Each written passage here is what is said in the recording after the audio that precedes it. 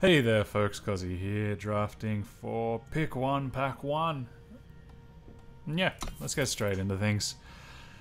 I've been having a pretty cranky time of late with my drafts. They haven't been going too well. I took a couple of spare ones after finishing off the Jack's Bounty and the Draft 102 video, and oh man, they smashed me. So hopefully we have a little bit more fortune this time. Because yeah, as my wife Jinxie would say, I've had my cranky pants on and it hasn't been fun. Ephemeral Wisp, not a fan. Horse Snatcher Bat, great at the top, very expensive. Only Quartermaster, can create a really fun engine to build around.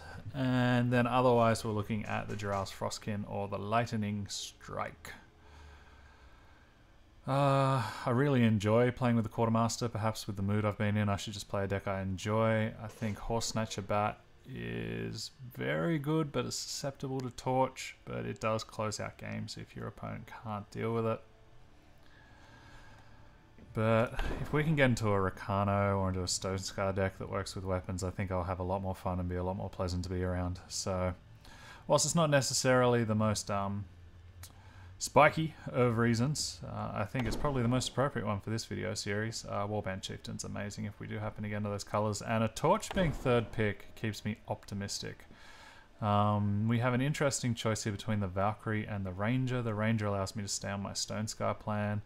Valkyrie is a phenomenal card for Rakano, but it forces me over to a different colour that loses the Chieftain, so the Ranger is still very close to an equally powered pick. And so I'm quite happy to take it there. Field Captain is stronger, but I think we're going to start to look to commit. Slumbering Stone or Combust? That's an interesting choice. I'm growing to love the Slumbering Stone. It took me a while to learn of its virtues. It's definitely like olives. It's an acquired taste that takes a while to pick up on the subtleties, but it's just a 1-drop who sits there and stops an attack. And once it dies, it trades out. If we see another Combust come around, it gets great, which is exactly the kind of things we want to do here. Add the Slumbering Stone and also the Soul Collector to our team. Welcome, guys. Diefang Spider's more defensive than I want to be. Ticking Grenadin is slightly underpowered, so I think we'll throw in the Pyrodept. And at the moment, this is filling out pretty nicely. We don't quite have the weapons that I was hoping for off the Quartermaster, but it's not bad. That helps a lot. I'm really happy to see an Obsidian Golem, and these colours coming through so late. Whoa! Sharpshooter. Last pick. Jeez. Okay, so my colours are open. I'm really sitting in the right seat, and geez, now I've got an arduous decision. Cabal Countess is a very powerful card. Only Quartermaster could allow me to basically guarantee that I get an engine running. Only Ronin, Lethari, Ranger. All things that I want to be doing. Man, that's a choice. So how are we currently looking? Did we draft anything off color? No, we literally every single card that came to us was on color.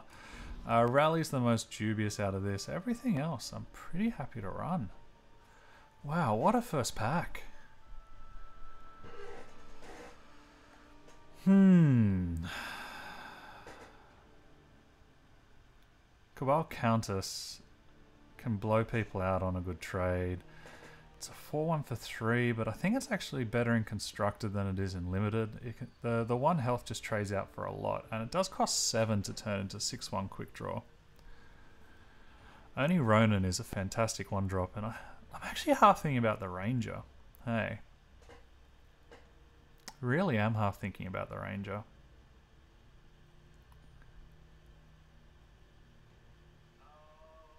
Oh, sorry about that. That's my mobile going off.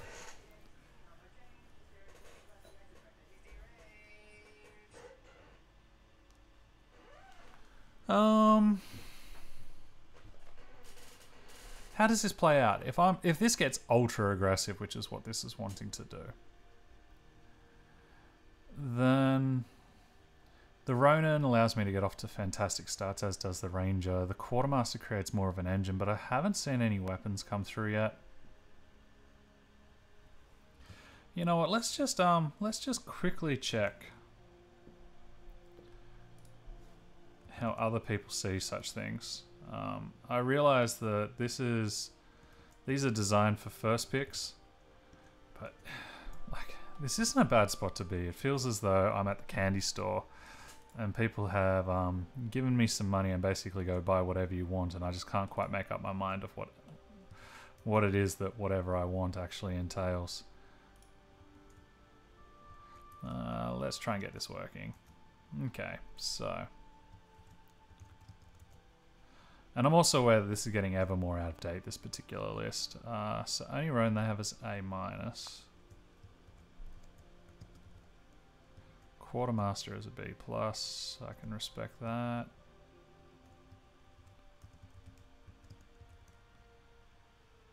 They don't actually have Countess on the list.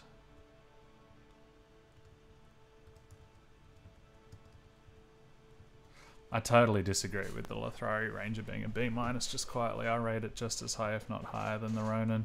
The other one I want to just check out, there was another guy who shared their list on the Reddit forum the other day. We'll see whether it actually comes in or not. It's just taking a while for me here. And I actually quite respect their opinions. Most of what they've done have been quite similar to where I'll be listing things. So they have the Cabal Countess as a B+. That sounds fair to me. Otherwise I want to look up the Oni Ronin. A- also sounds very fair. Quartermaster is a B-.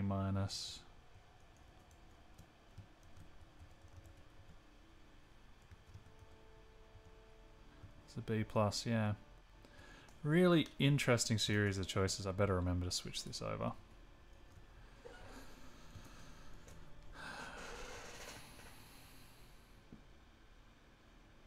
Let's go all in. We want to get aggressive. Hopefully we'll have some fun with this. Ooh, boy, oh boy, oh boy. Argenport Instigator is ludicrously well priced. It's a 2-cost 3/3.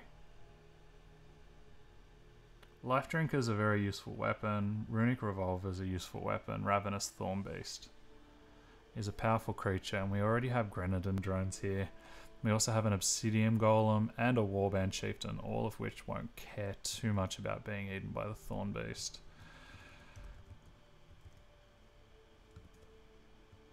Yeah, wow.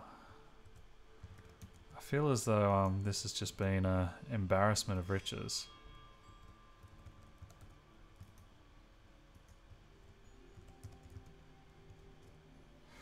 Like, I think most lists would have all of these as very solid B+.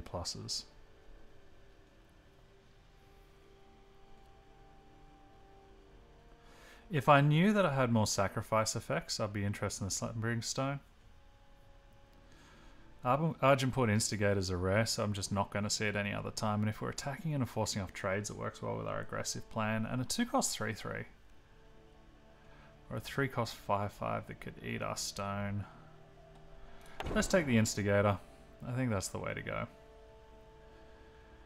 Okay, so now we want to work out just how aggressive we want to get. A Vulture could do some reasonable work here, or a Magus is a little bit slow, but again, if we manage to get a couple of sack effects, then it can be a very neat combat trick.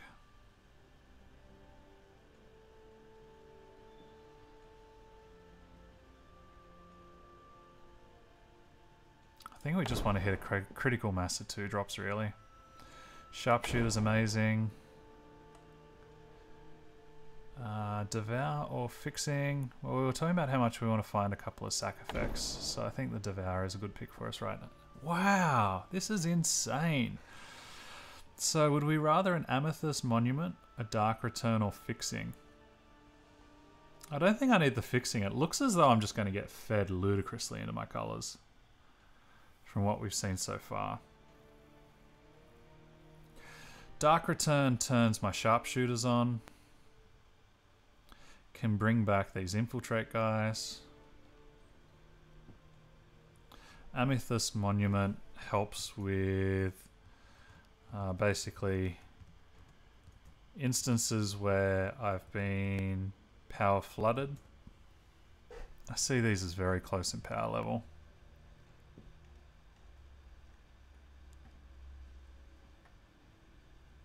Flooding will hurt a lot with this build. Okay, we'll try and mitigate that a little bit. This could well be... Wow, that's a late Karmic Guardian, but we're not remotely in the colors. But that's a late heavy... I mean, sorry, not a late heavy axe, rather. What I was trying to say is this is the kind of deck that could desire a heavy axe. Jeez. Wow, wow, wow. Okay, so this is what happens when you happen to be on a highway and you're the only car going through a beautiful 4-lane highway that's been built for thousands of people. We have one Dark Return already. We don't have a Xenon Destroyer, which is a great creature. And we are a little short on the 3s currently. The Quartermaster could be very underpowered if we don't get more weapons. And the Devour works well.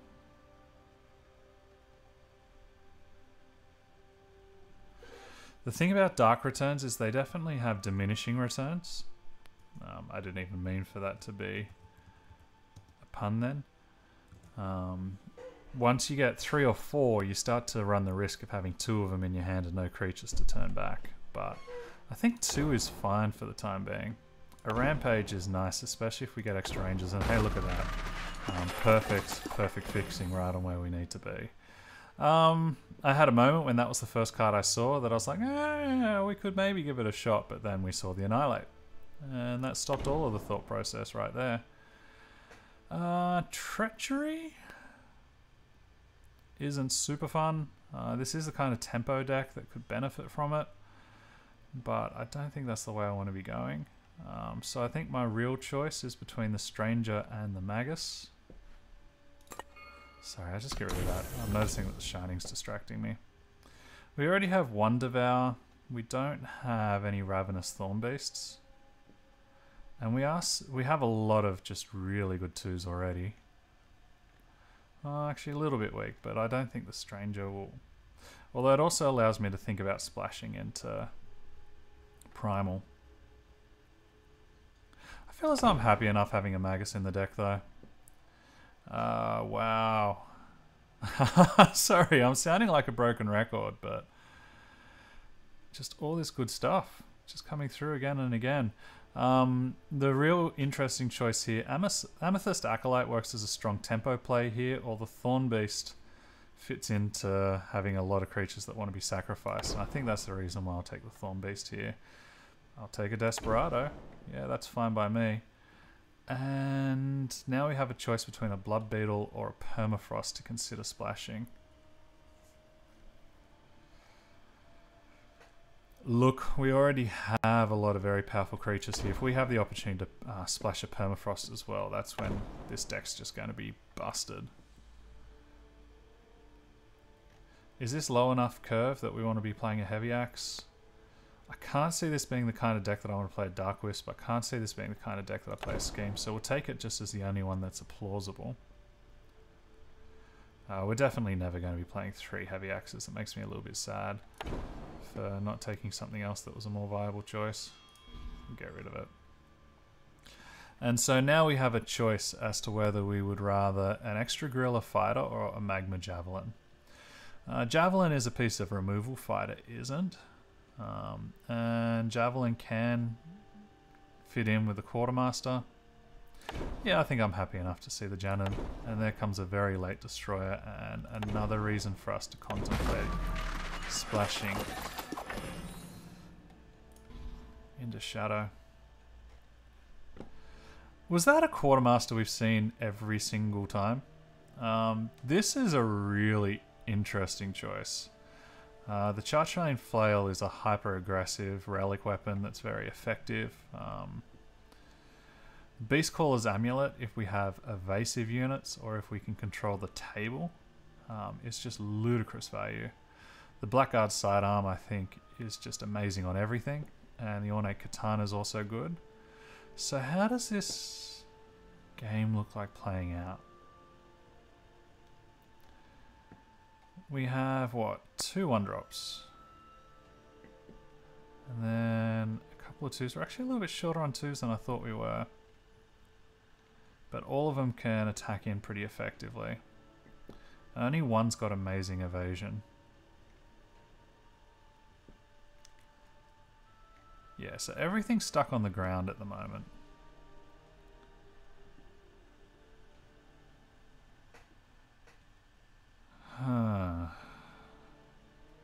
Char Chain is just straight up removal, which could be an argument in its favour.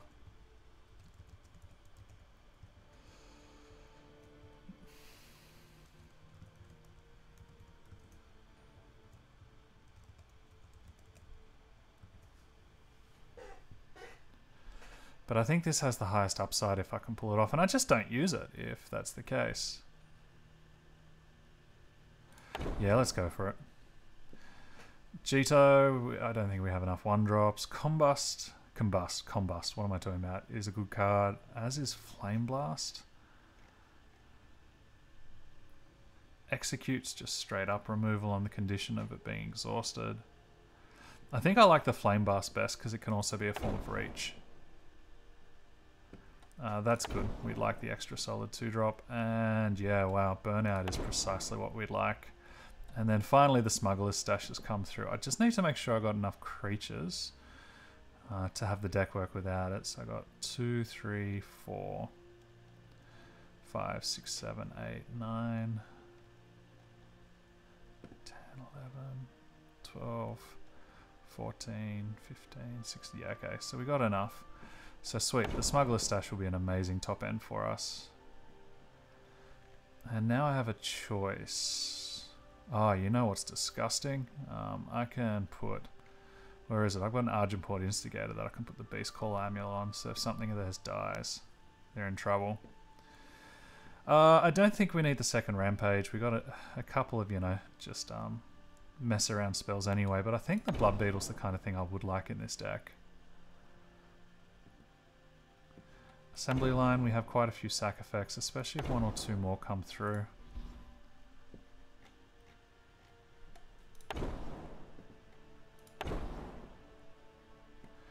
Wow, that's a very nice combat trick that can just finish off the game. We get them down low enough. I suspect that we didn't get enough fixing to run the Permafrost or the Feeding Time, and the overall quality of our cards is pretty solid anyway. A little bit of a shame. They would have been some pretty solid toys to have the opportunity to play with. So in this kind of deck, when we're running, what, a top of 5, I'm probably wanting 18 power, so let's just do... What are we currently? We're looking 50-50, and we have a monument already, so...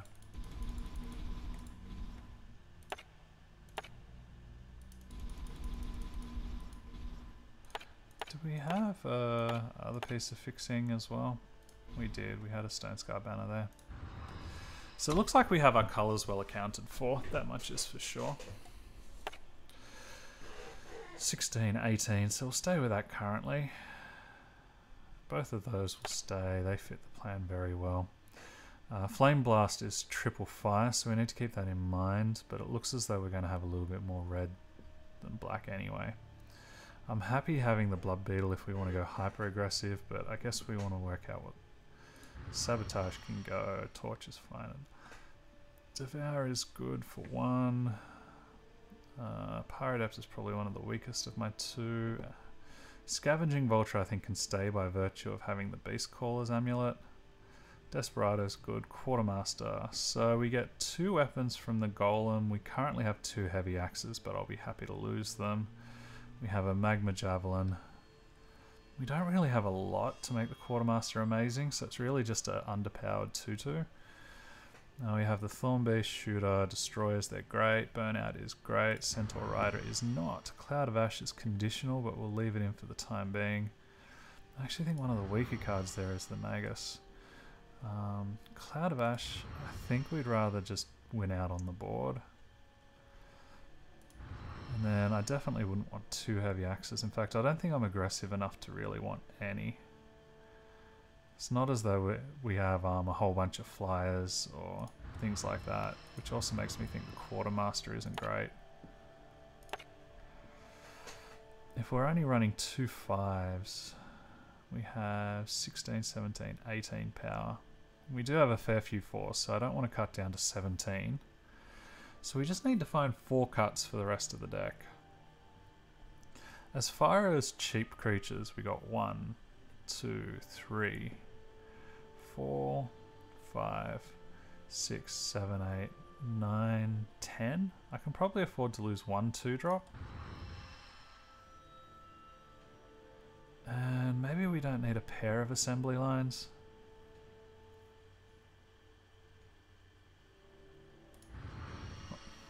Whilst we do have a fair few sack effects, we don't really have a pump spell for all of them.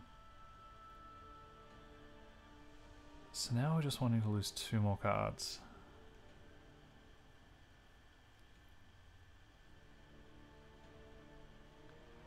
I love almost all of my 3s.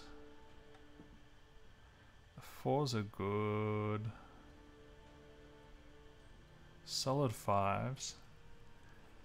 I do want to keep 1 Rampage just to have an opportunity to turn some of these Infiltrate cards on. Surprise my opponent in that regard.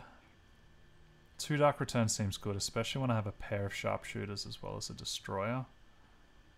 And also all of these Infiltrate units. The removal seems good. Maybe we can ditch a Granadon Drone whilst I do have a couple of sack effects. I don't have quite that many to justify it. And I could see an argument just for running 46 cards here. We are running slightly higher on the power than normal.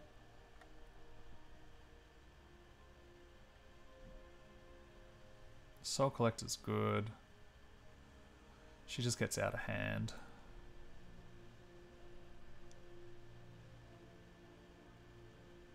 The only thing I could consider cutting here would be another assembly line.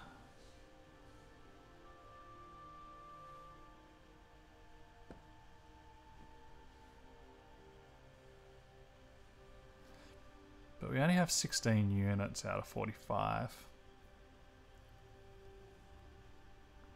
So I feel like I don't super want to take the risk, and it works so well with Devour, works so well with Burnout. I actually think, yeah, I think I'm happy to run 46 and 18. I don't want to run 45 and 17, that's for sure. That feels too low. As far as the balance, we're now a little bit heavier on Shadow. We have 9 sources of Shadow. We have 10 sources, rather, of Shadow and 9 sources of Fire. 9 has me a little bit nervous for Flame Blast, but we have so many cheap Shadow cards that I don't want to go on less than 10. Alrighty, let's lock it in and see how this Stonescar deck goes. Hopefully it'll treat me better than my last few. My last few have been pretty wretched attempts indeed. Anyway, folks, I've been Kozzi drafting for Pick 1 Pack 1. I look forward to when you guys join me, and hopefully we burn the faces off our opponents and I can get a bit of aggro therapy and let it out on the cards. Alrighty, folks, have a good one.